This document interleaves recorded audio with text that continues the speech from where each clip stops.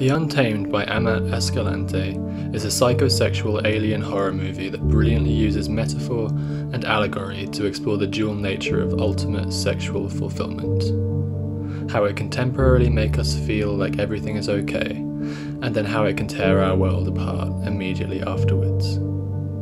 The film begins with an asteroid slamming into the Earth, bringing with it an alien creature that has the curious ability to provide humans with complete and total sexual satisfaction. This stands in contrast to the sex lives of the characters living in the Pueblo.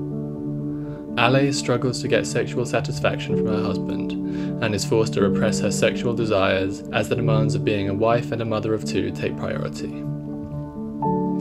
Meanwhile, Angel is a closeted gay man who hides his desire for Ale's brother Fabian by acting macho and homophobic in public, while desperately pursuing Fabian when no one else is watching. These three are brought together by Vero, a woman who is in an intense sexual, possibly romantic relationship with the alien. She describes the relationship as being like an addiction that won't let me be free. And indeed, like many addictions, the initial high is routinely followed by violence, danger, and extreme physical harm, which she suffers at the hands or tentacles of the alien. Despite all of which, she keeps going back, desperate for the orgasmic satisfaction it gives her. These events are watched over by the scientists who guard and observe the alien's behavior.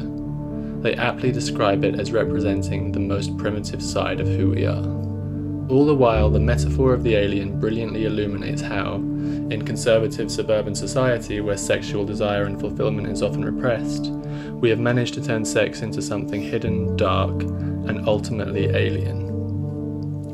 Something that could threaten to tear our lives apart if brought out into the open. This horror allegory is ever present, with the camera gliding ominously through this small Mexican town, almost like a POV of the alien itself.